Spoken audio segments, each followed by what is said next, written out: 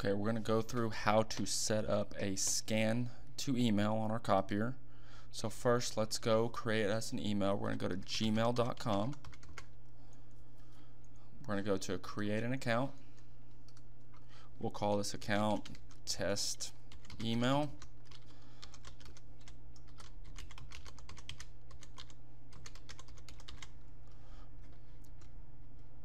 See if that one's doesn't look like it's taken. You're going to type in your own credentials here, but we're going to use test email for copier at gmail.com. Our password, we're going to enter our password.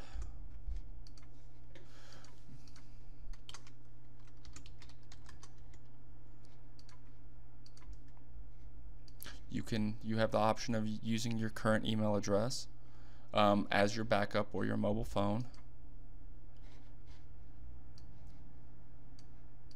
You're going to agree to that. Continue to Gmail. Now this right here is a vital step. If not, your copier will not email. We're going to go over to let this process.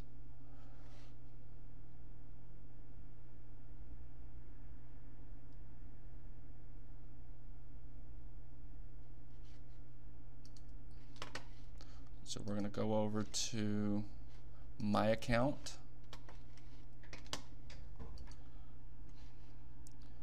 And you're going to look for allow less secure apps. Turn that on. That's under sign in and security.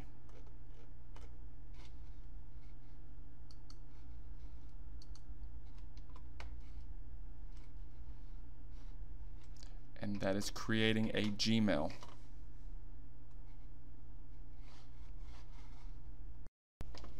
Now let's go ahead and add our Gmail to our copier.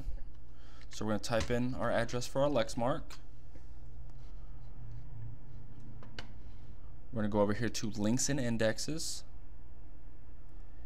email settings, set up email server.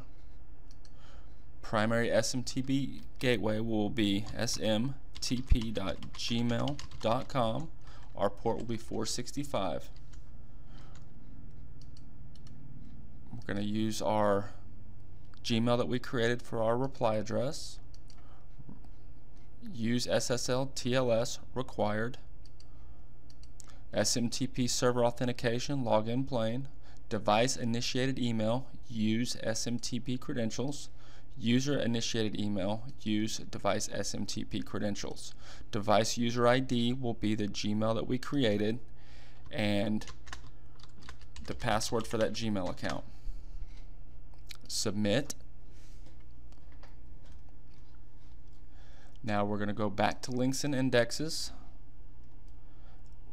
email shortcut setup, and let's add a shortcut. We'll call this one test.